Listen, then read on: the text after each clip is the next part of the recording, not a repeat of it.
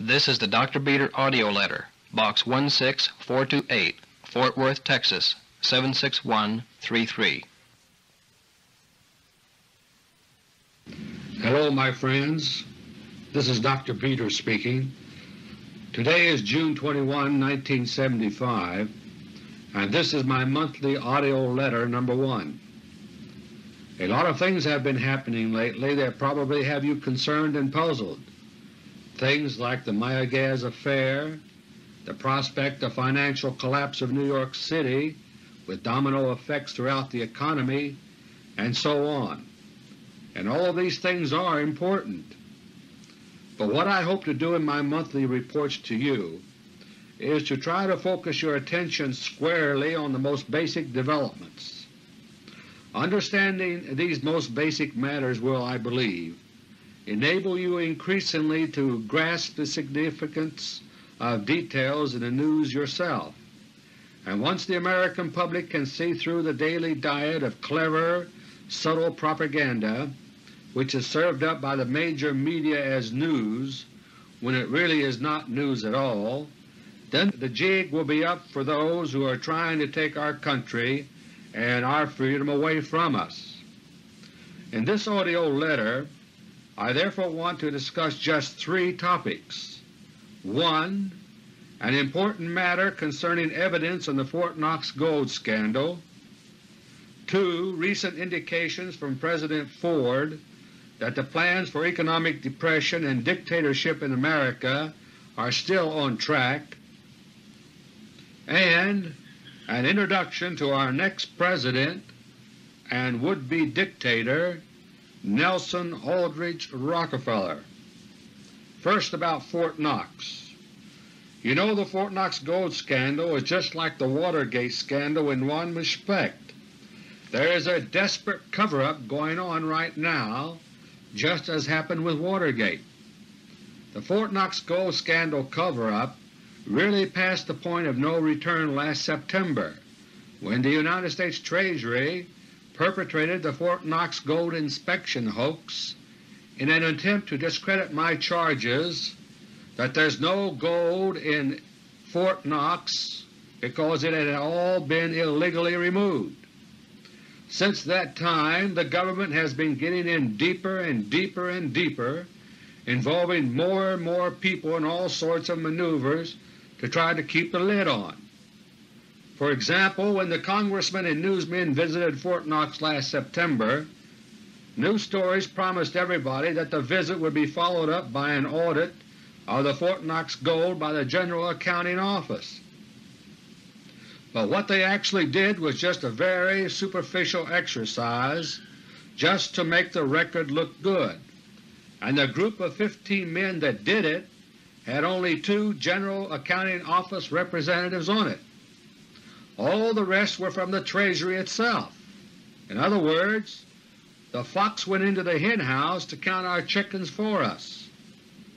And then there was the fraudulent gold auction on January 6th of this year, in which the Treasury sold some gold obtained illegally a month earlier from the Small Exchange Stabilization Fund. Only a fraction of the fund's gold was sold in January. Now they're about to follow that up with a second fraudulent gold sale on June 30, 1975, using part of what is still left over, barring unforeseen developments, to prevent the sale, and so on. But to me, one of the most disturbing things we have unearthed lately came as a complete surprise to me, since it involves none other than Senator Barry Goldwater of all people. Senator Goldwater has in his possession some very sensitive and important papers which explain in detail how the nation's gold could be easily removed from Fort Knox and spirited away, which I charge has been done. These papers consist of the manuscript of an unpublished book about Fort Knox, which was being written by the late Mr. Stanley Tatum, T-A-T-O-M. Tatum was a mechanical engineer and was stationed at Fort Knox as an Army major in the 1942 to 1943 time period. Major Tatum was in charge of some secret but major modifications of the Fort Knox Gold Depository at that time, modifications whose purpose was to make gold retrieval easier. On April 28, 1943, President Franklin D. Roosevelt visited Fort Knox to view the progress of this work. After the war, Tatum returned to civilian life as a mechanical engineer and businessman. Now, Tatum probably knew more than any other man on earth about the Fort Knox gold retrieval system, and years later he decided to write a book about it. But he never got to finish polishing it up for publication, because in October 1973 he died on an operating table under some very strange, mysterious circumstances. One story is that he bled to death for lack of availability of blood of his type, even though the operation was not an emergency one. And it was only the following month, November 1973, that the final huge shipment of gold out of Fort Knox began, taking until early March 1974 before the shipment was completed.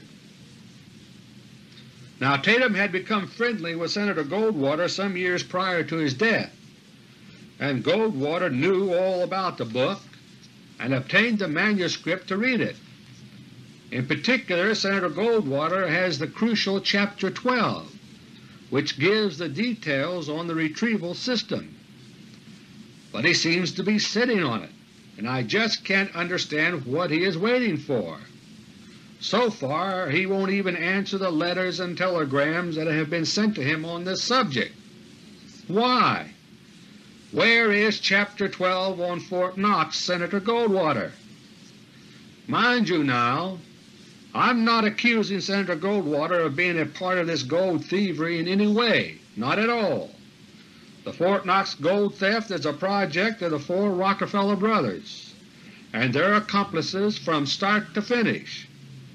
But my question is, why isn't Goldwater doing anything with this vital information he has in his possession? Doesn't he know how significant it is? Doesn't he still care what happens to America? Has he become afraid of the Rockefellers like so many other senators and congressmen? Or has he decided to join the false opposition, working secretly with the Rockefellers behind the scenes?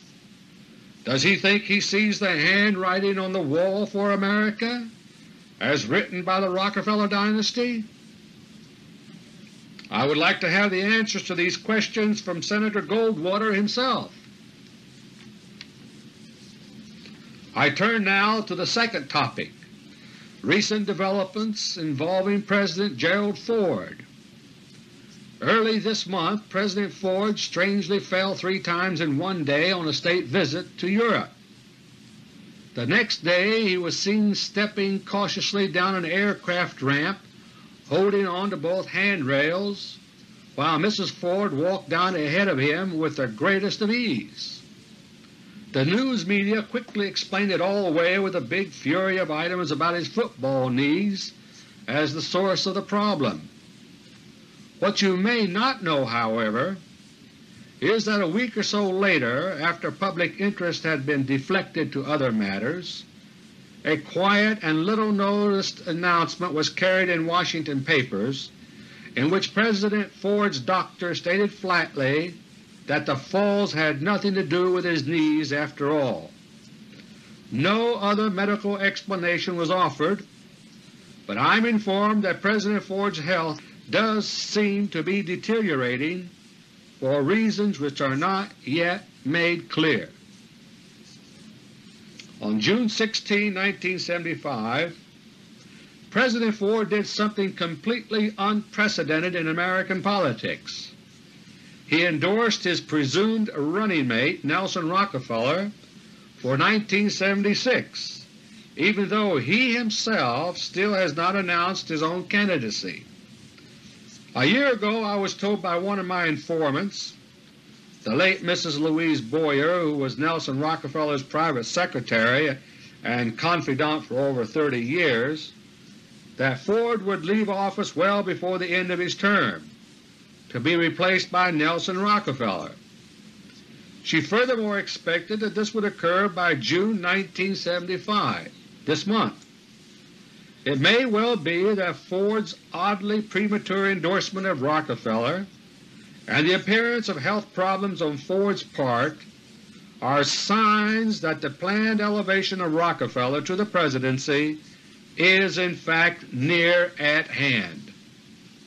In any case, the next day, June 17, 1975, the third anniversary of the Watergate break-in,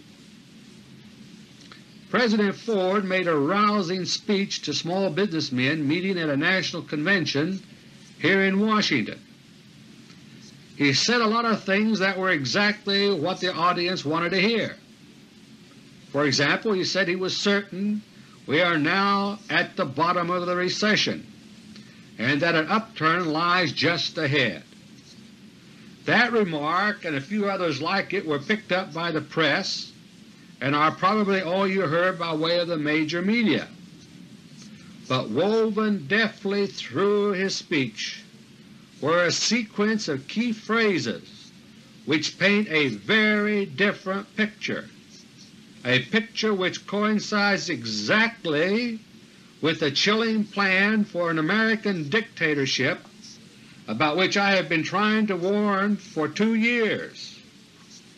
Briefly, this plan is for the United States to be manipulated into terrible economic straits by Election Day 1976, so as to complete the collapse of confidence in our free way of life that has been fostered increasingly through educational and other means for decades.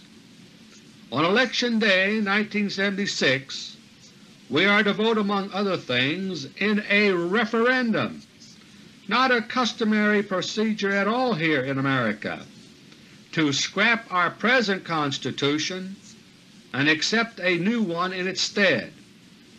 The new Constitution, which is to be the subject of an audio book I plan to tape soon, has already been written and would totally reorganize our government along totalitarian lines and abolish free enterprise in favor of total governmental control and regulation.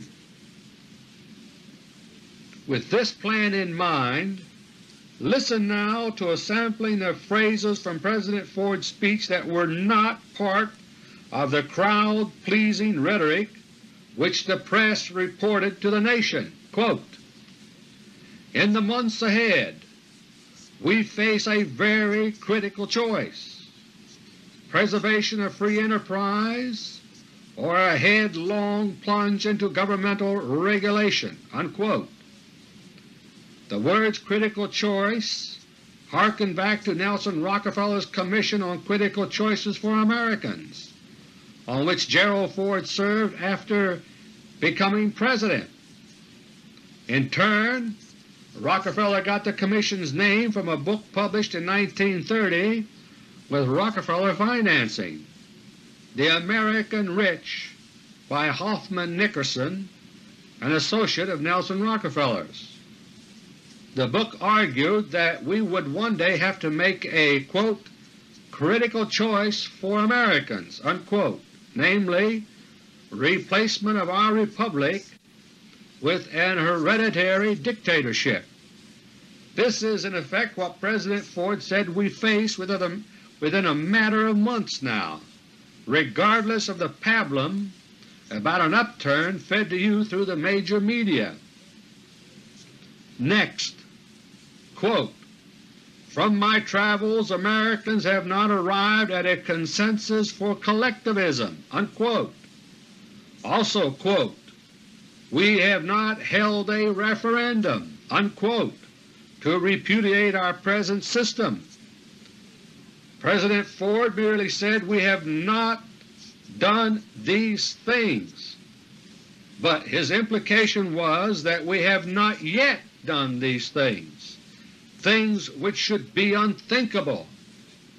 Why in the world would he mention a referendum? Just take a glance at Great Britain, which is further down the road we are now traveling.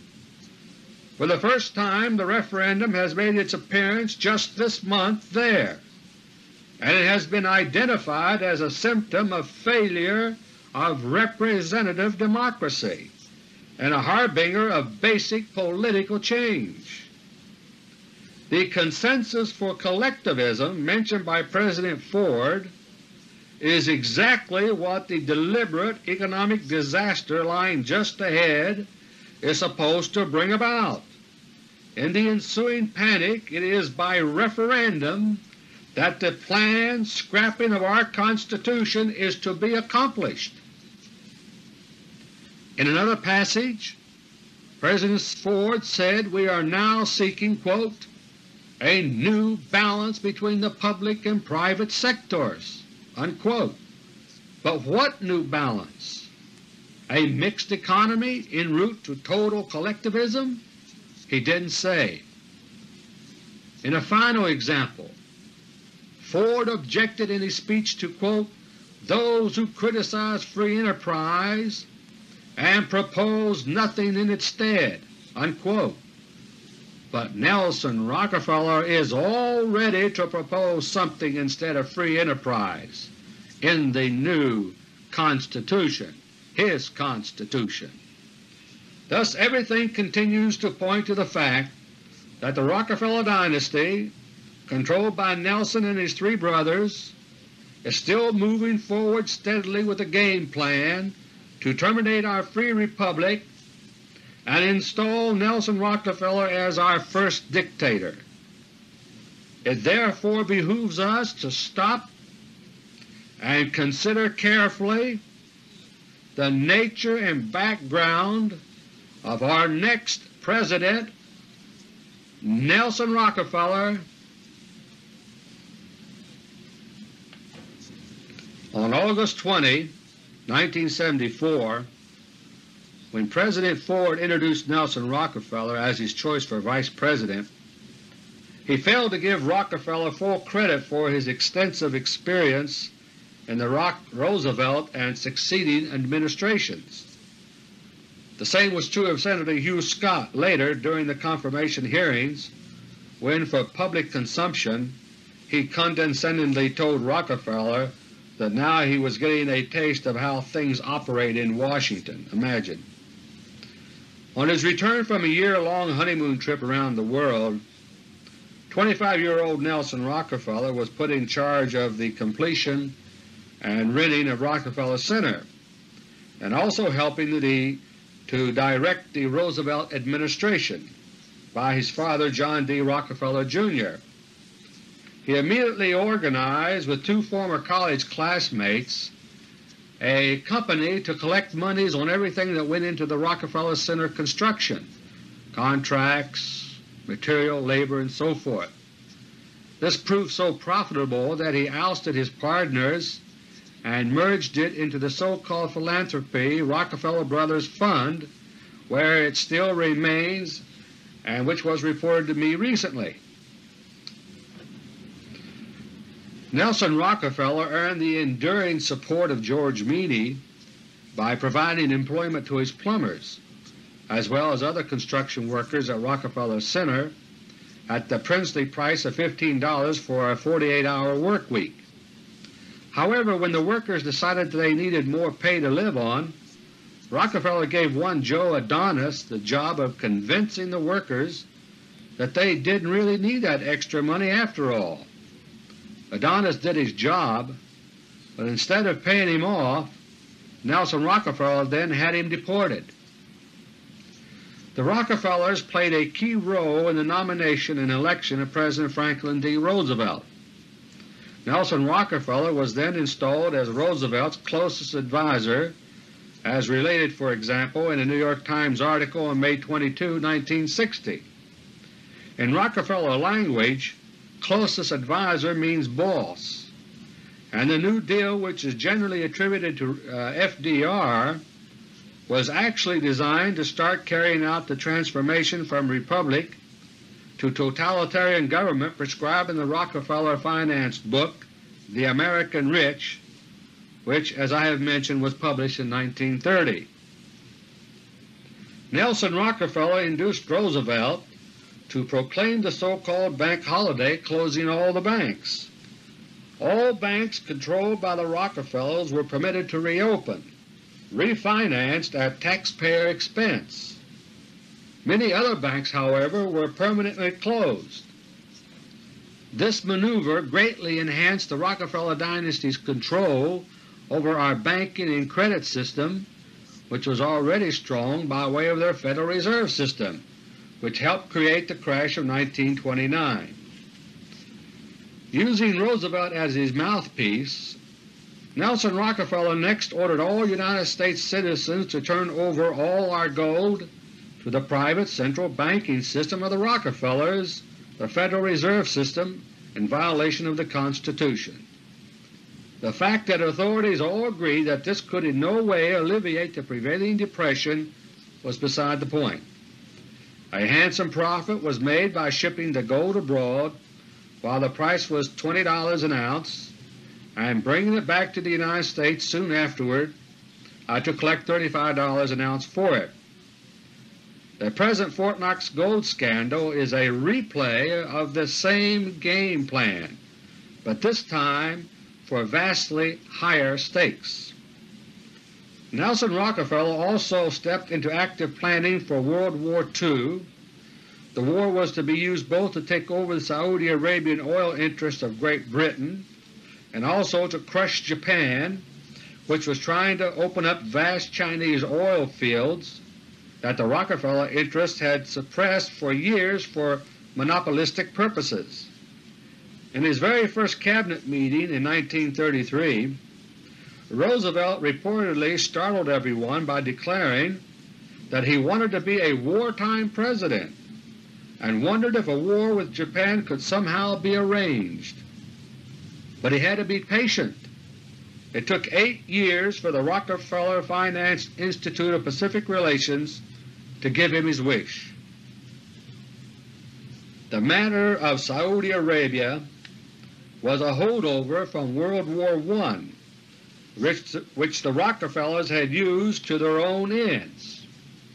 The Rockefeller support behind the scenes made Germany such a threat to Britain that the British concluded the Allies could not win World War I without American help.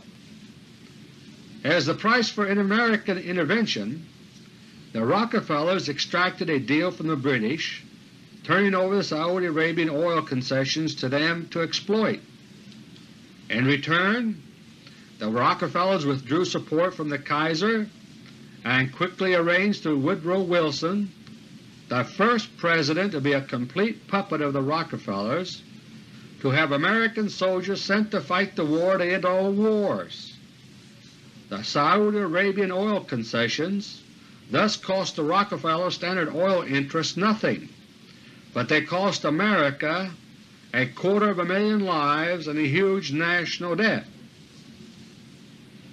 But not satisfied with merely the Saudi Arabian oil concessions, the Rockefellers also proceeded after the First World War to wrestle control of the German chemical, dye, drug, and dope companies away from the British, merging them in 1926 into the worldwide cartel known as the IG Farben Industrie AG.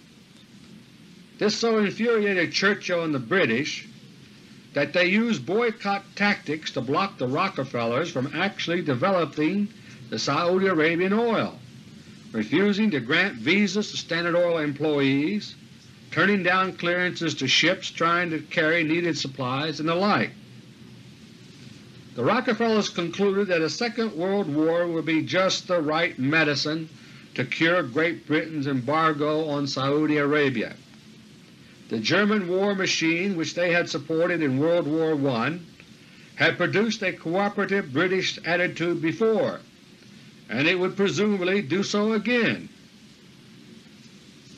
A man by the name of Adolf Hitler, who at the time was a minor factor in Germany, was selected for this purpose and was brought to power through the support of the Rockefeller-controlled IG Farben Industries and other German-controlled industries of the Rockefeller family. Nelson Rockefeller observed Hitler closely during his worldwide honeymoon trip mentioned earlier and participated in Hitler's rise to power and the strengthening of Nazi Germany, whose rise to power has always been a puzzling phenomenon to most observers.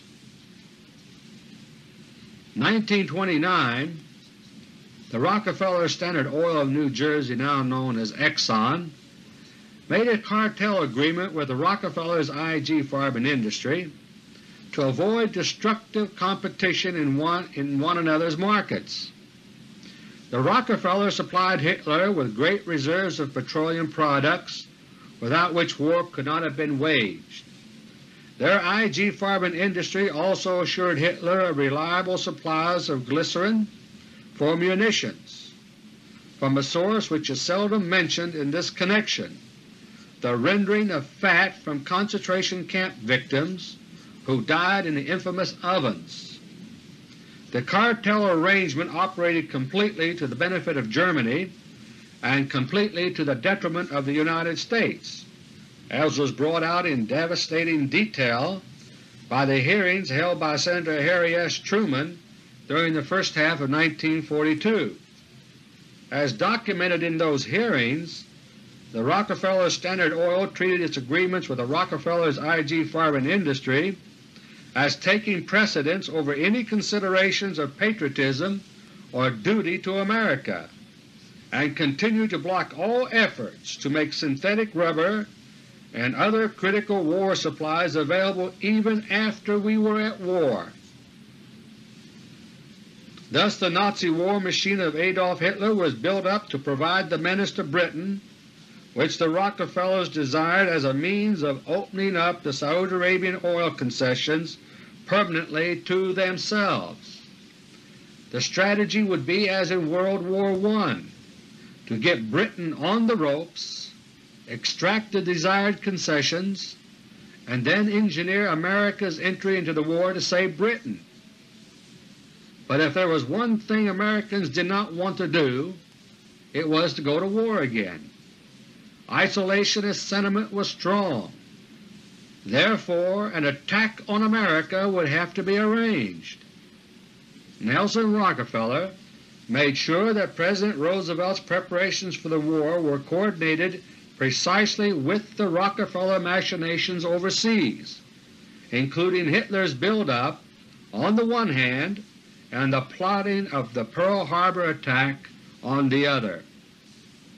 The Pearl Harbor attack was the crowning achievement of the Institute of Pacific Relations, or IPR, which was heavily financed by the Rockefellers and their tax-exempt foundations, and which was dominated by Nelson's brother John D. Rockefeller III.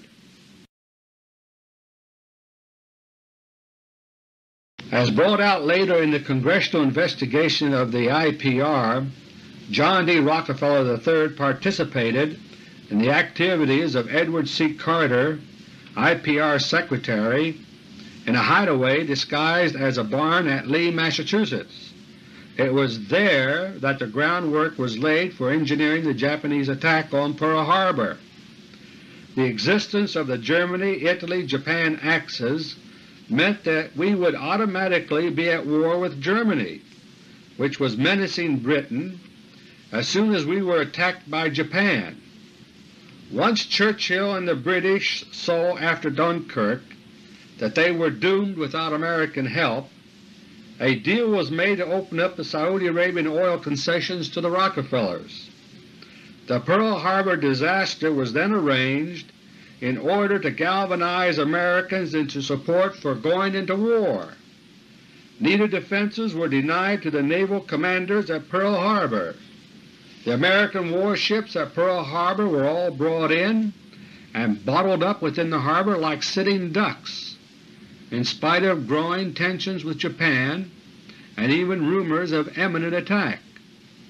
Finally, when the attack itself came, advance warnings from several sources were all ignored, suppressed in Washington.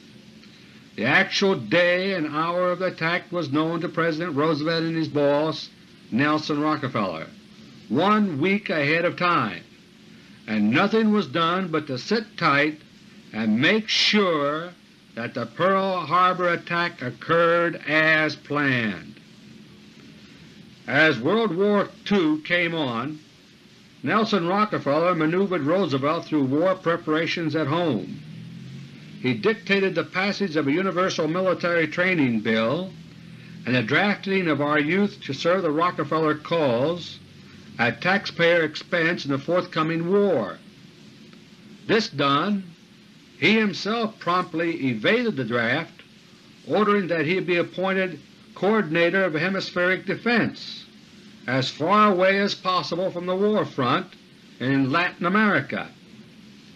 He also arranged to have Roosevelt demand and obtain an appropriation of $6 billion from Congress to use for his so-called coordination.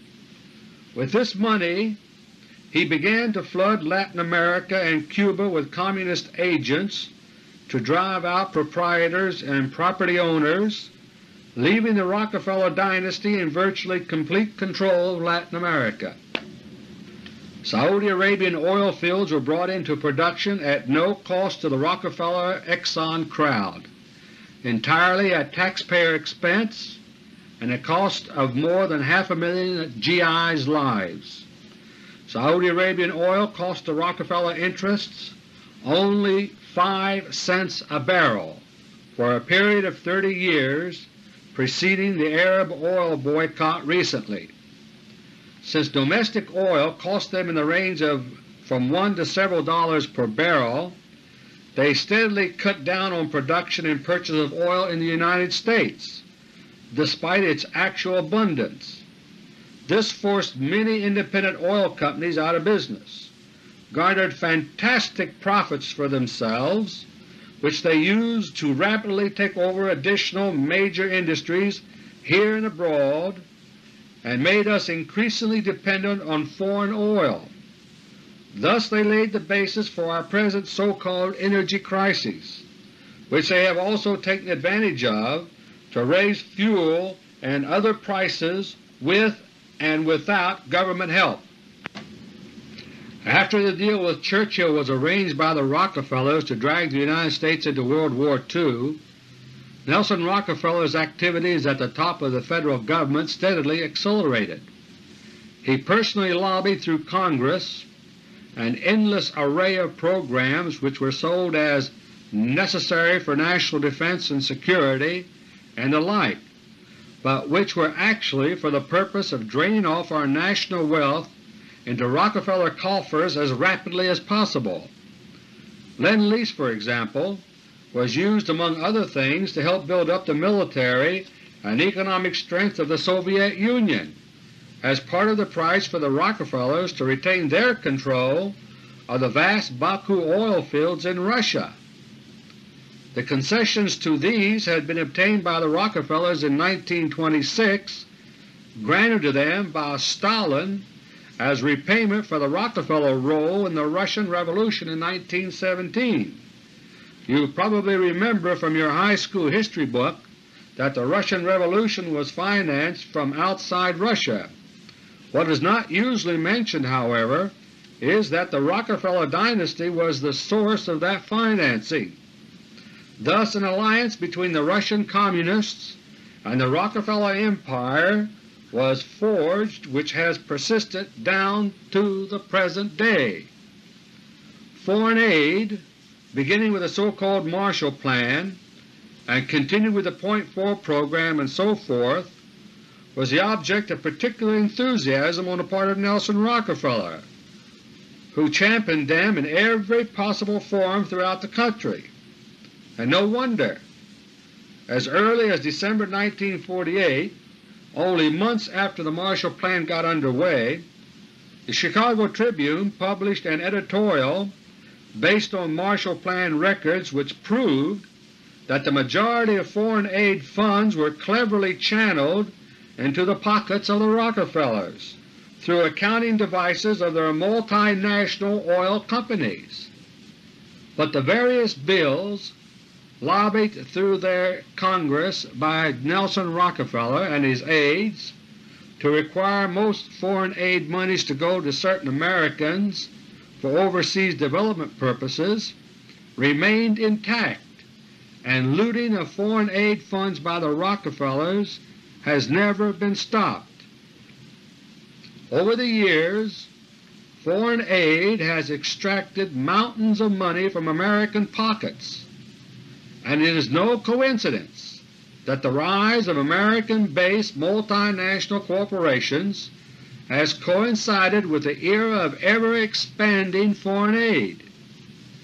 These multinationals, with their unique tax advantages, multiple citizenship, and access to foreign aid funds among other things, were initially a product of the growing worldwide power of the Rockefeller dynasty, but have long since become a primary means by which that very power is growing by leaps and bounds.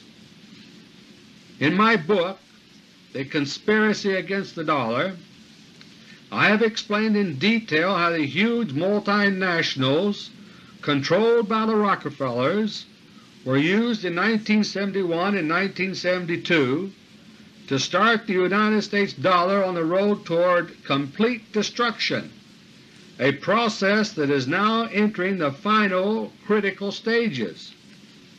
Yes, it's Nelson Rockefeller playing the role of the inside man within our government, who has been able, in concert with his powerful brothers, to bring the United States economy and with it freedom to the brink of destruction. And it is he who will offer himself as our national savior as he pushes us off the edge. A new Constitution, so-called, has been written over a 10-year period with Rockefeller backing, and now stands ready for introduction as soon as Nelson Rockefeller is in a position to do so. The people who have written it have done so as usual under the aegis of a tax-exempt Rockefeller philanthropy with the misleading name Center for Study of Democratic Institutions. The people most central to the writing of this document, which is an elaborate prescription for dictatorship, were also associated with Rockefeller in the writing of a proposed World Constitution and setting up the United Nations. The United Nations was organized in its present form at the United Nations Organizations Conference in San Francisco in 1945, where Nelson Rockefeller represented President Roosevelt as advisor to the U.S. delegation. The completeness of Nelson Rockefeller's grip on this proceeding was expressed by Senator Vandenberg, a member of the delegation, who frankly declared to the press, quote, "Anything Rockefeller wants is okay," unquote. What he wanted is clear from what he did. First, he arranged with the Soviets to have his most intimate and trusted associate, Alger Hiss, appointed as Secretary-General of the Conference. Next, he arranged to have the World Constitution, drawn up to embody his ideas, presented as the UN Charter. This was gleefully accepted by the Soviets, who were particularly delighted by two of its facets. First, it in effect replaced the United States Constitution, since provisions of the UN Charter are always to be followed wherever there is any conflict. Because of this, treason against the United States of America, which is clearly defined in our Constitution, has ceased to be considered a crime or therefore punishable. This is why Nelson's brother John D. III, for example, was immune from punishment even though his treason in connection with Pearl Harbor was established in congressional investigations.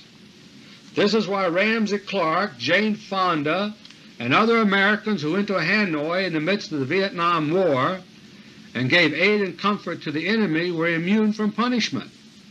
Even Alger Hiss, caught in his treasonous activities on behalf of Nelson Rockefeller by Richard Nixon, could not be convicted of treason, Hiss was convicted merely of perjury in connection with treason, which is equivalent to saying that treason is okay, but lying about it is the only crime.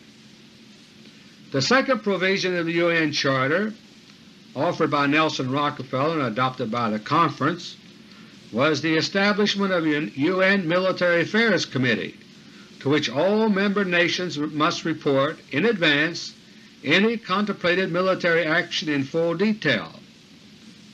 The Soviets, of course, were overjoyed with this because of a collateral agreement which was also made, namely that the Chairman of the UN Military Affairs Committee must always be a Soviet general. This agreement has been carried out to the letter now for 30 years. Thus Nelson Rockefeller guaranteed that the United States would never again win an armed conflict. The outcomes of Korea and Vietnam were thus foregone conclusions as soon as they started. Tens of thousands of American GIs would be killed, hundreds of thousands would be wounded, many of them maimed for life.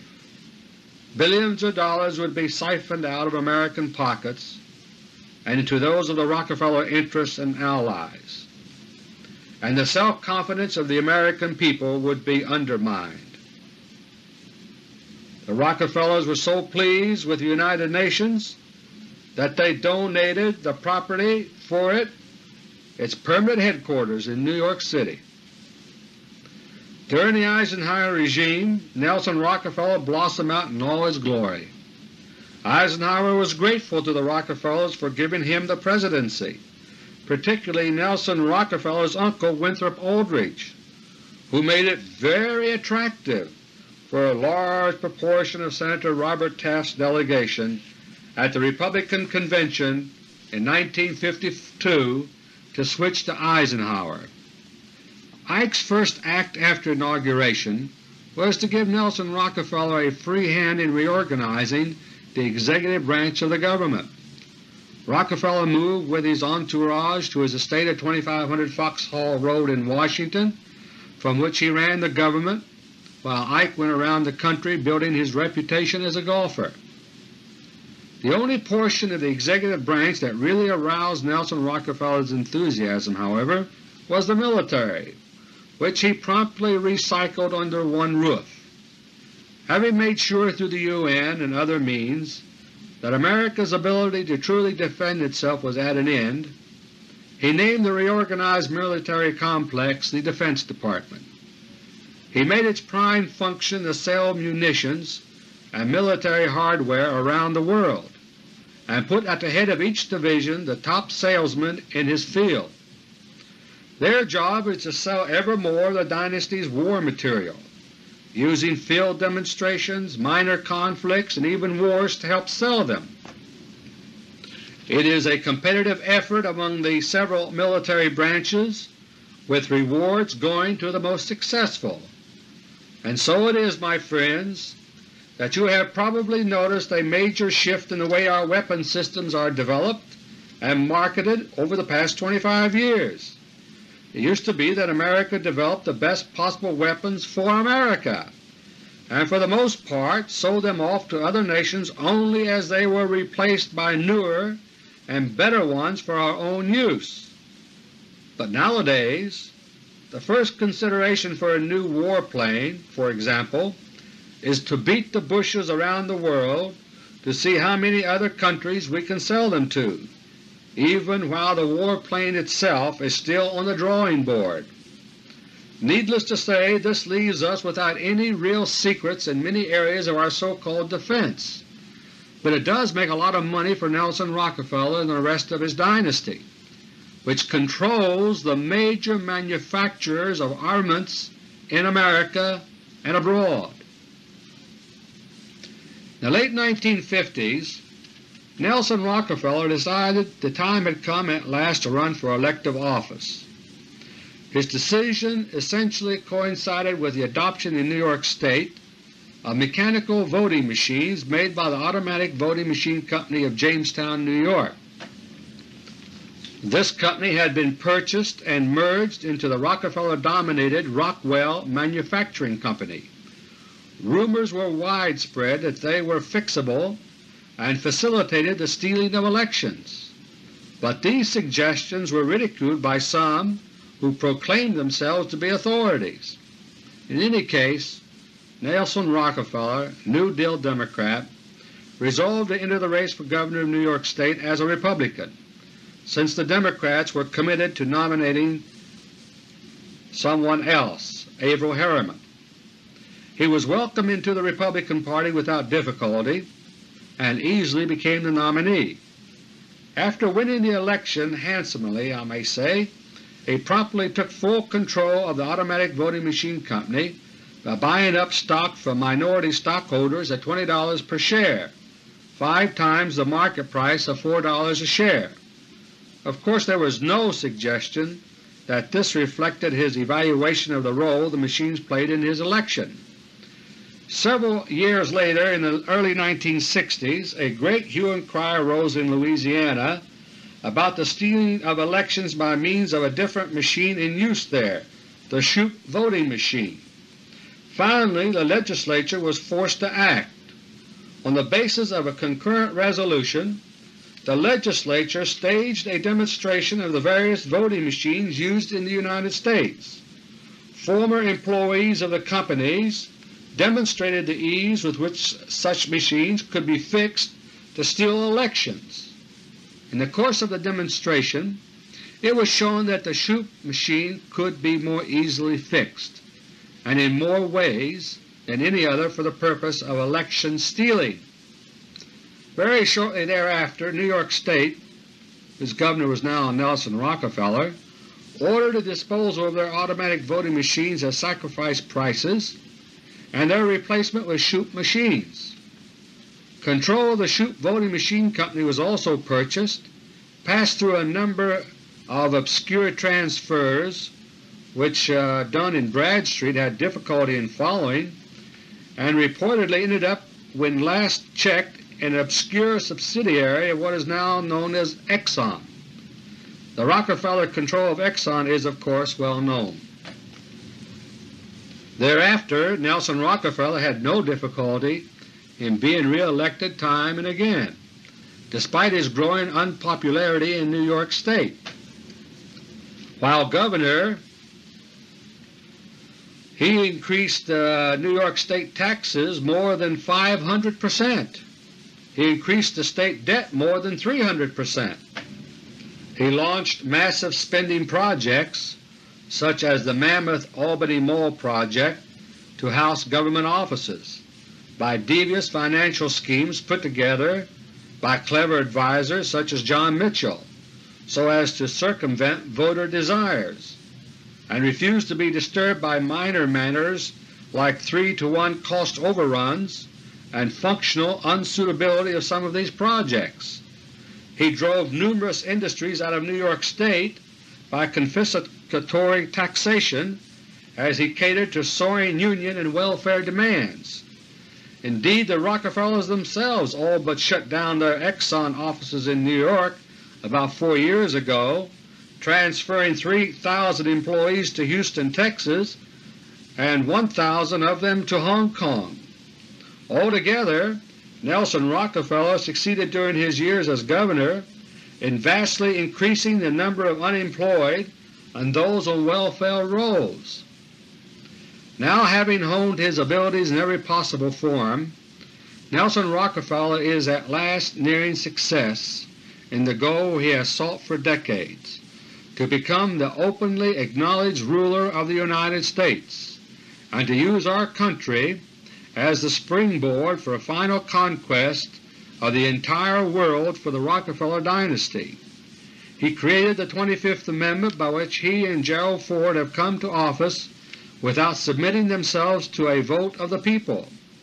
He had his agent, Senator Birch Bayh, propose this scheme only 3 weeks after the assassination of President John F. Kennedy, and had Senator Bayh push it successfully through the Congress. He then had Herbert Brownell move the 25th Amendment through the states to ratification in unusually short time, in 2 months' time by the way, by 1967. The stage was then set for the downfall of President Nixon when the time was ripe several years later. The Watergate scandal was masterminded by Nelson Rockefeller and carried out by his private detective agency, the CIA, including the breaking of the story in the Washington Post by CIA agents posing as reporters. My friends, the things I have just told you about are shocking, brutal, and frankly unbelievable at first hearing. But I warn you, please do not dismiss them out of hand simply because of their awesome nature. These things are the truth, and they merely give you an idea of what is coming soon if Nelson Rockefeller, working in concert with his brothers David, Lawrence, and John D. III, is allowed to succeed in his dictatorial plans. The first step in stopping this madness is for you, the American citizen, to realize what is happening. Hitler achieved his post by legal means as set up in the Constitution of the Weimar Republic. He was appointed Chancellor of the Reich by aging President von Hindenburg January 30, 1933. And remember, President Ford on August 20, 1974 appointed Nelson Rockefeller as his Vice President. The German citizens who watched Adolf Hitler maneuver his way to power in many cases simply could not believe their eyes and preferred to hope out of blind optimism that things would not deteriorate completely. They suffered horribly for failing to observe, to grasp the truth, and to act. Please, my friends, let us not allow this to happen in America. Until next month, this is Dr. Beter. Thank you, and may God bless each and every one of you.